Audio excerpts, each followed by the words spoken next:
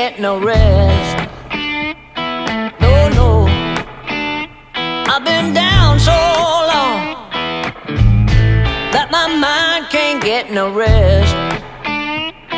No, no, this ain't easy, darling, 'cause the devil's on my trail. I've been running so long that my feet don't work no more.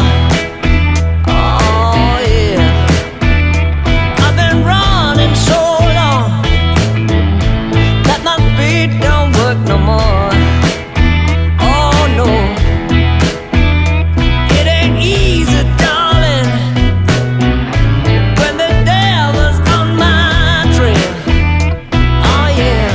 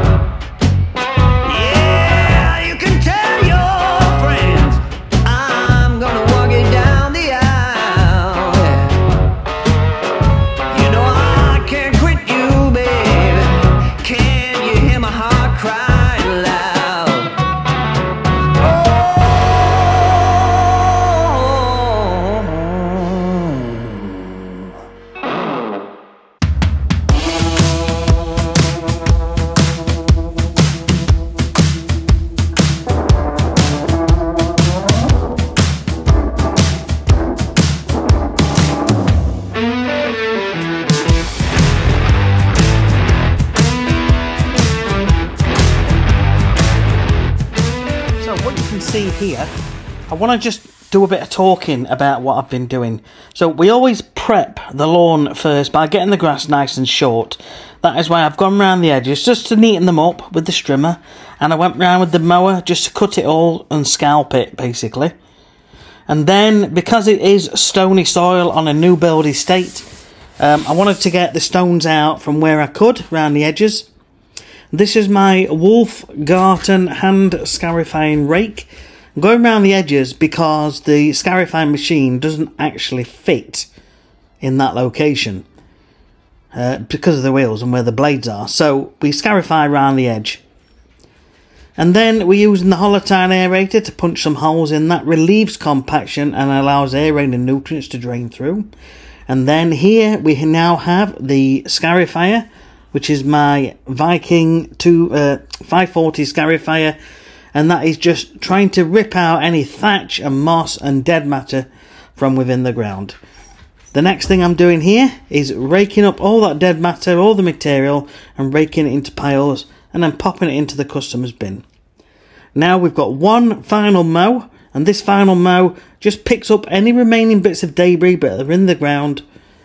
Get everything tidied away into the van, because there's nothing worse than having to do it right at the end. Now we've got overseeding. Now I've done the pre-seed fertiliser and I'm using the overseeder here, which is my drop spreader. And now we're going over with a compost spreader. Now, you don't need to use one of these. You can actually just put it on by hand and use a brush to rake it around. But these are quite handy tools. And that is pretty much it in a nutshell. We've got to make sure that the compost is worked in and not smothering any existing grasses. So I'm using the lawn levelling lute. And then the final thing to do is to use the roller just to firm it all in. And then last thing, I run over and give it a spray with my emerald green, which helps the seeds to germinate. Any questions, comments? Please leave them down below. And thanks once again. Catch you again.